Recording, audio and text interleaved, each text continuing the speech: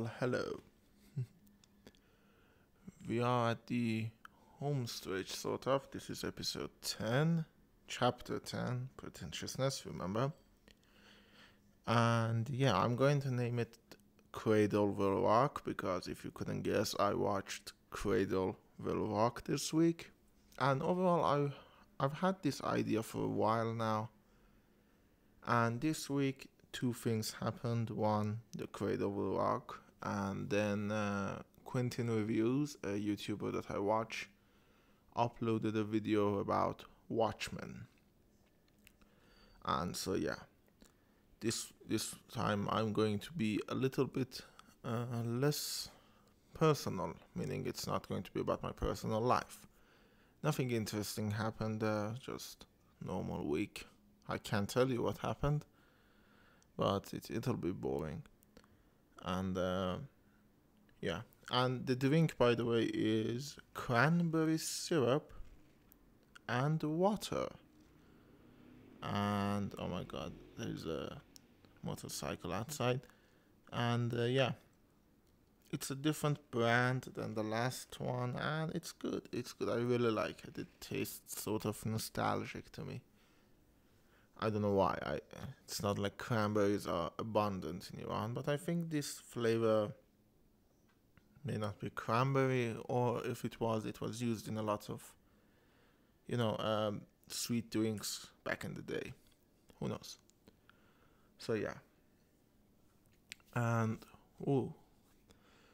so this week, this chapter is going to be about politics. Yay. Yeah, fucking politics. But most importantly, politics and art. What is the relation to each other? Because as I was watching the Quentin Reviews video, it was talking about how Watchmen, when it came, was talking about a very political issue, which it was. And then comic books sort of destroyed it, which they did. The comic book industry sort of destroyed Watchmen by Doomsday Clock and all that shit.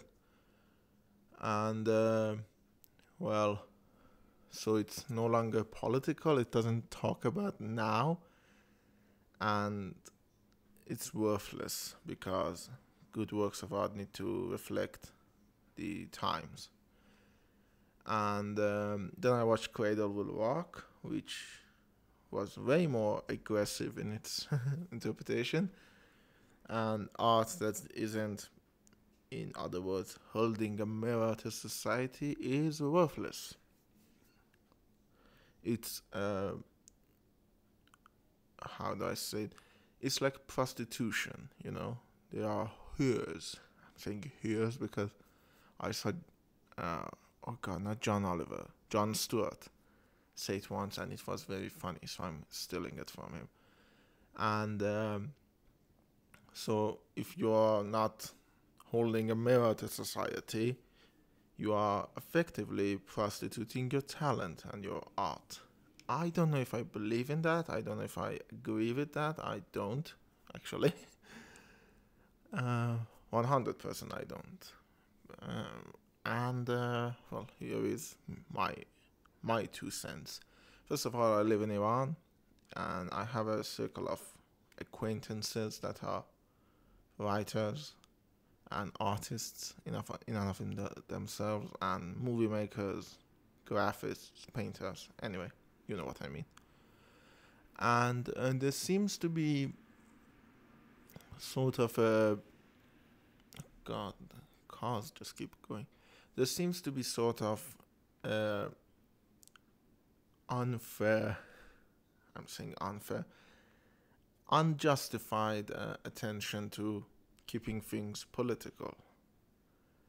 Meaning, most of the people I know who are writers imagine that if the story you're writing is not talking about something political, I don't know, what happened recently, for example, the explosion in Beirut. You need to talk about that. If you don't talk about that, fuck you, you're not a good writer. And yeah, and they do get their own share of followers based just on that because they are political. And then you have the idiots who just who just see it as that, meaning if your story isn't talking about any of that, they just refuse to even acknowledge it. So I disagree with them because I don't think art's primary use, primary prophecy, primary, well, use was the best word, is to hold the mirror to society and reflect what is happening. It is one of its uses. And don't get me wrong, I've done it. Mine is more personal. Rather than, I don't talk about the explosion in Beirut because I don't care about the explosion in Beirut. It happened to people that I don't know, so I don't care. And yeah, I know that's selfish and all of that, but I don't care. I talk about stuff that I care about. I talk about being stuck at home for 6 months. So yeah, my movie is about that rather than, oh, bad government, bad practices blew up a port. I'm focusing on that incident because it's very recent. There are a lot more. And so I was watching Cradle Will Walk, and the whole thing of the artist's duty to represent the whole. And Cradle Will Walk is a good movie, by the way. If it wasn't a good movie, I would just sort of, brush it away, saying, okay, you said what you want, go away now. But it was a good movie. It talked about a lot of different things, about the musical Cradle Will Walk, about Diego Rivera's work for Nelson Rockefeller, which, if you don't know, he painted a painting in the lobby and he put Lenin's face there. And so they destroyed the painting. Because, yeah, you don't put a communist leader's face on a capitalist building. But, well, that's Diego Rivera. And I sort of admire that he stood up and he refused to remove the face. They had to literally destroy the whole painting. And I admired that he stood for his political views. And I have some views that I will definitely stand up for. But I don't think that is all a work of art needs to do. To say it in other words, if a work of art is purely political and talking about what is happening there, it will be useless by the next time you read it, because time has passed and it doesn't make any sense. So, for example, one of my favorite novels is 1984 by George Orwell. Now, it was very apparent when he wrote it that he was talking about the communist state and the faith. Sorry, my tongue got tied. Communist states and how they are going about, going about doing their business. And so it was very obvious then. But the book wasn't all about that. If it was just, oh, look, I am showing you how it works, nobody would remember it. Like a lot of other works that did just that, and nobody will remember them. And, sorry. Oh, fuck. Sorry, my my throat. Something got stuck in it. And it's about hope in even the most dire of situation and how a system can break that hope. So it's about that, but it's also talking about the communist state and that. But to some idiots, and I'm saying idiots because they are idiots, and I know a few of them. I've talked to a few of them. Thankfully, no longer anymore, but I've talked to a few of them. It's all about that. They don't see the hopeless Yes, or the character of Winston Smith. They don't understand that that's a character and that's why we care about that world. No, the world is talking about what was happening at the time back then, and that is all we ever remember from 1984. They are not wrong. We all remember the aesthetics. But we don't remember it because it was talking about Russia. We remember it because we remember how Winston Smith felt about all of this. And there is this writer guy I know that wrote a fucking short story for a site, and it was so obviously talking about 2019 Iranian protests. Which, okay, you want to talk about that? But the fact is, like 4 months later, I was reading it and it already looked dated because it didn't have character. It was just a reference to that. And he and his friends just read it and masturbated them. They did a circle jerk and robbed each other, and they felt good. But the truth is, that is not story. Art, in my opinion, can be a reflection of the time. If it is, it's a good quality to have.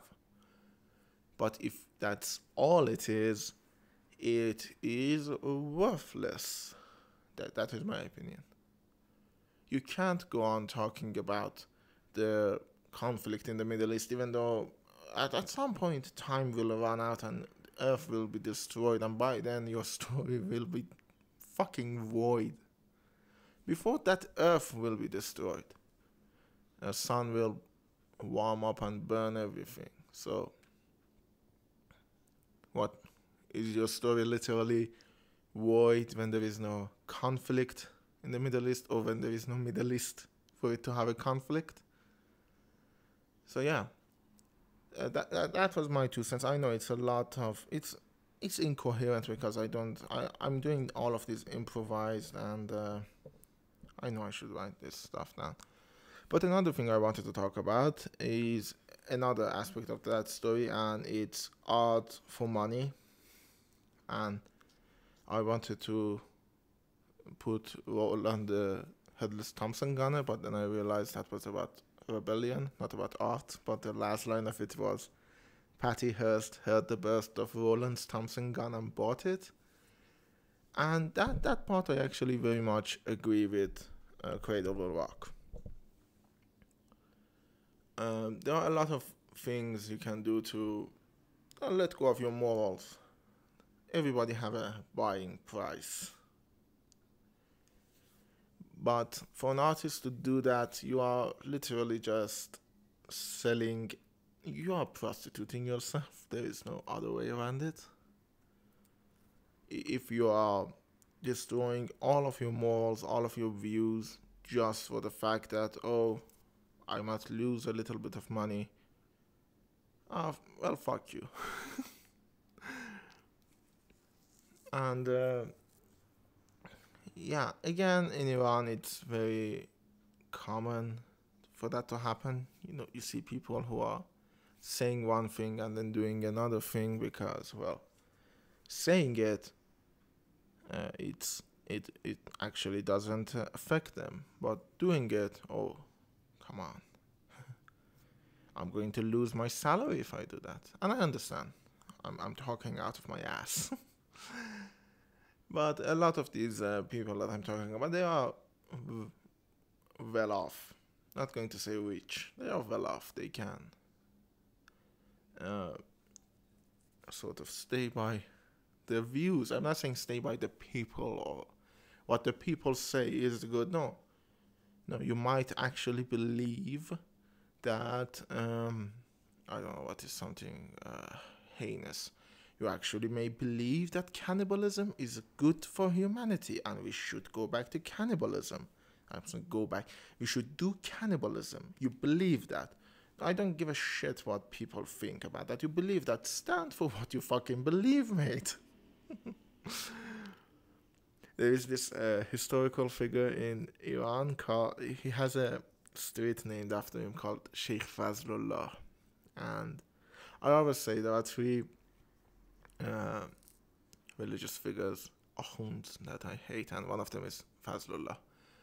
Because this guy, this guy was all about Mashruta. He really supported it, all of that.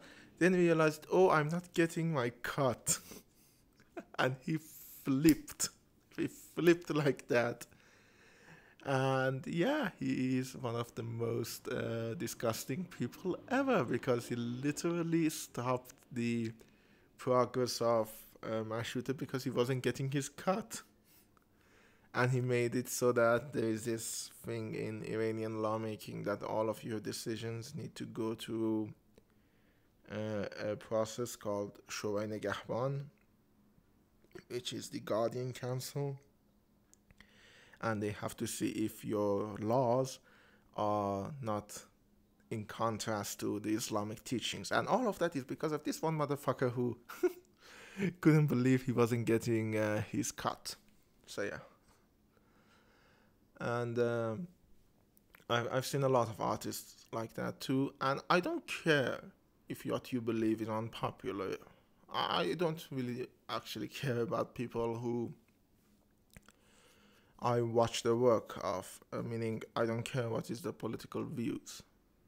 If I see something in the movies that I do not agree with, I don't agree with the movie.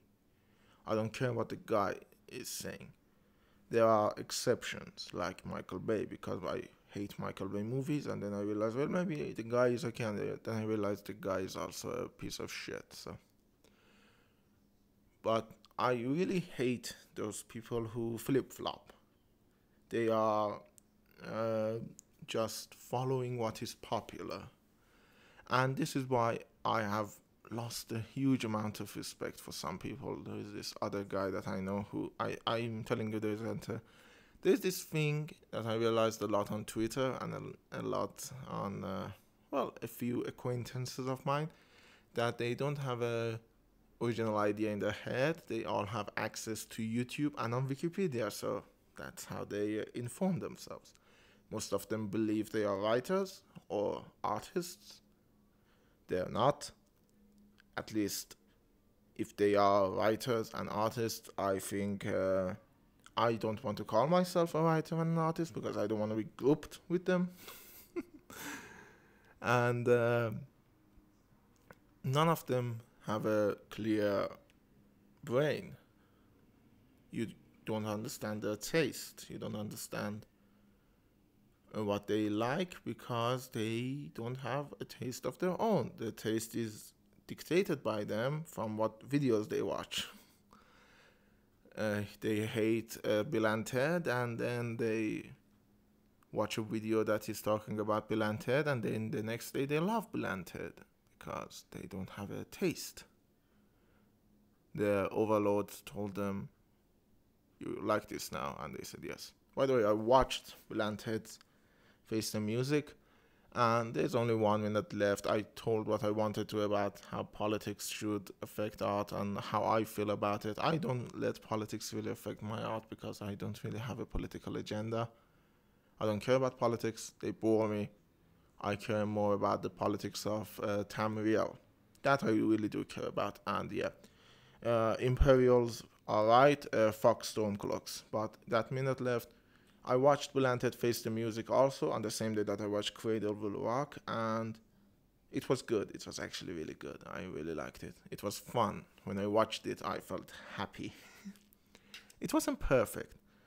Not as good as the second one, but better than the first one. I don't really love Excellent Adventure as much as I want to, even though it has George Carlin, but yeah.